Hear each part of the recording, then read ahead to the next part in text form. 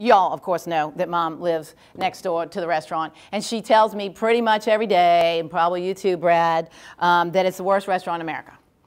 I'm not kidding. I mean, she is so critical, and it is so tough. I mean, for them to get a dish or anything that's just perfect, I mean, it's unbelievable. And then, every now and then, it's the best restaurant in America.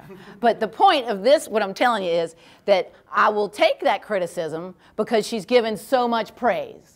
You know, and she's given so much time and attention that, and you know, it's not meant mean. She just really is pushing for all those things to be right all the time. But it all starts with this trust and respect. So I love, love, love this picture, right? So this is the famous old Celebration refrigerator that like never worked and it always melted and would be just like a blob of chocolate when you came in the morning. The one that Angela Hill still orders and we still make, right? But look at this conversation going on, you know.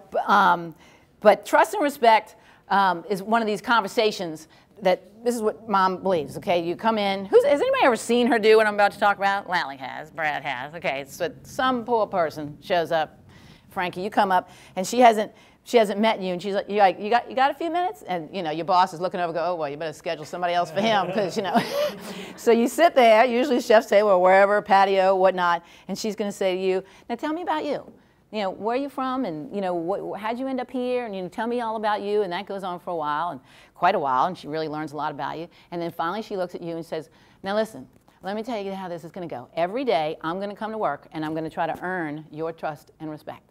You don't owe it to me. I'm going to try to earn it, and I want you to try to earn mine. Then let's see how that goes. And that's how she would start off. Did you have that? Did you have that chat? She did that with me 17 years ago. Yeah, yeah. The second week I was working at Mom's house. Right. Conversation lasted 35 minutes at the chef table. Right.